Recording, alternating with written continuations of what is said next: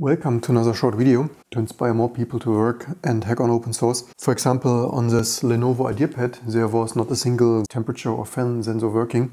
Unfortunately, especially not exported by ACPI, which I find really a shame that more and more modern integrated machines do not even support some kind of sensors, fan and such over ACPI. Also, mod probing this K10 temp did not yield any sensor because it was not matching to this new hardware. So I thought I quickly take a look into this.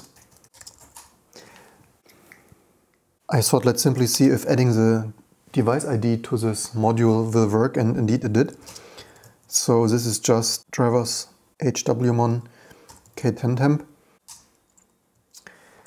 and it has here some PCI IDs for the chipsets and North bridges, and I simply added here some Raven Ridge North bridge thing here, which is simply the device ID. This is what I added here. AMD 17 hex RR for Raven Ridge North bridge 15D0, and this is all it took. As the other AMD Ryzens had here some temperature offsets, I also added this and experimented here with this offset of 10 or 27, 20 degrees. Initially I had here 10 degrees, but apparently this is not needed. I sent already a patch to the kernel mailing list, and the author asked me if I really need this offset. He heard that the offset should be rather 0, so we don't even need these lines. Results in a 10 degree different temperature, but maybe this is more accurate. Theoretically, either AMD could tell us what the offset is if it is 0, or I could open the case again and try to measure this under the heatsink, but obviously I will not mess so much around with this lone unit, so this is what I got for now. To build this here in the kernel tree, just make drivers HWMon K10 temp KO, and I think right now this will now, with this all mod configs, this will unfortunately now mod post here some 100 modules, but that's not that slow. And I think right now I'm probably running with a 10 degree offset from the other day, so let's rm mod this and insmod.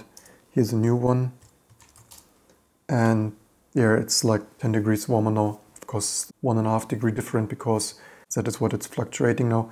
Just a quick daily vlog to inspire more people to hack around on this. And for this kind of changes, you really don't need to be a studied computer scientist. In my opinion, everybody can try around and mess around with this, and this is really just adding some device ID. Initially, I even had the number here directly. So AMD is obviously the AMD vendor ID, and this is the PCI ID. Initially, I even had the number here. I only added the ifdiff later to make it similar to the other ones and sent it upstream. So initially I had here 15 something directly. So you don't even need to make it that nice in the beginning. Hex 150. Again, in my opinion, this kind of things, everyone, even without programming experience, could try and mess around with it. Usually it should not be possible to destroy things with this. Of course, your mileage may vary, but this kind of sensor things, if you're not flashing your BIOS and such, I think you should probably usually not be able to destroy things.